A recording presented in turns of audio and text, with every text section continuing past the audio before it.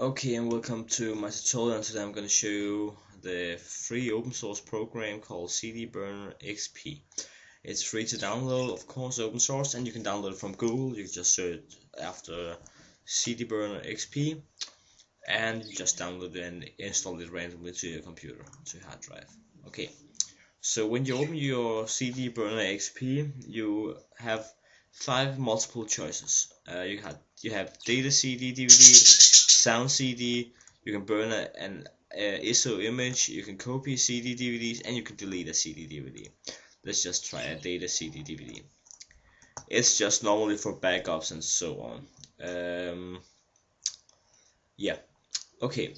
To the left we got some folders, or all of your folders, and to the right we got the content of the folders. So if I go to my desktop, you can see my content of all the folders. Okay, if I had a CD, which in this case I haven't, you just simply drag and drop the files.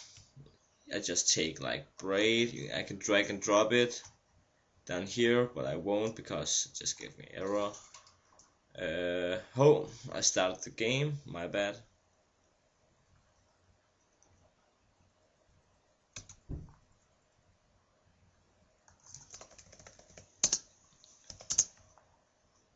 But if you, this is simple, you can drag and drop the files from here, and you just, like this, take World of Warcraft. Just gave me error because I don't have a CD.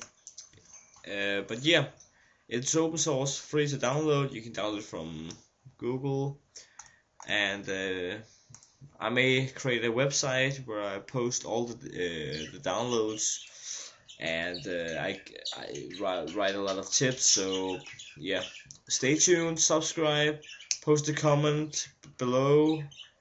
If you have any question, post it as well, rate, and so on. Yeah, stay tuned and visit, see my other videos, and bye bye.